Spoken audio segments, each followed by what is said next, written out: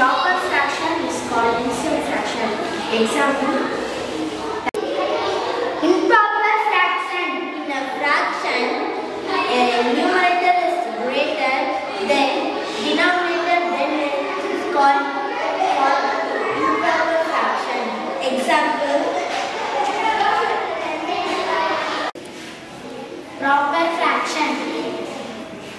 In a fraction, if the numerator is less than the denominator, it is called proper fraction. Example: 10 by 25. Select fraction. The denominator are same for all above fractions. Such fraction is called like fraction. Example: Unlike fraction, the fraction whose denominator